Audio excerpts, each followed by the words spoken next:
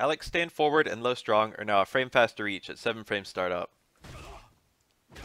This isn't a huge change, but Alex seems to have been theorized as a poking grappler, and he certainly doesn't feel like it in SF5. Lariat is now +8 on hit. Linking-wise, this isn't a huge deal.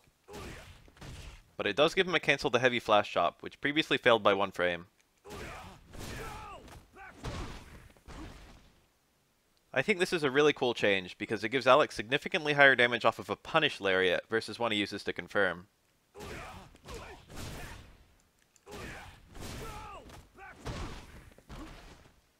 Appropriately, both heavy flash chop and the command grab ender lost a little damage and stun. Even still, this new route is Alex's strongest punish route outside the corner. Heavy flash chop is now -6 on block, which makes it a lot more risky to fish for.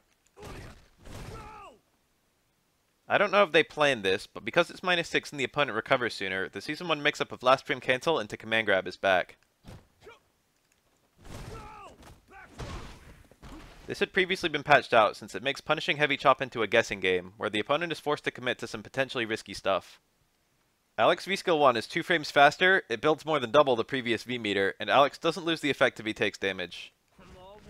These are enormous buffs to this previously mediocre V-Skill.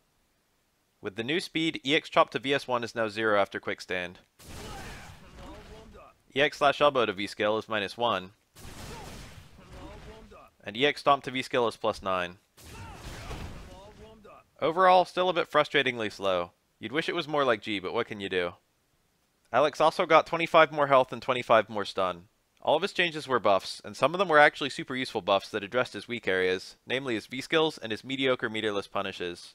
Both of his V-Skills are actually pretty decent in Season 5, so I'd say things went pretty well for him overall. He was maybe a bottom tier in Season 4, and I'd be surprised if he was anywhere above mid now, but he's definitely way better.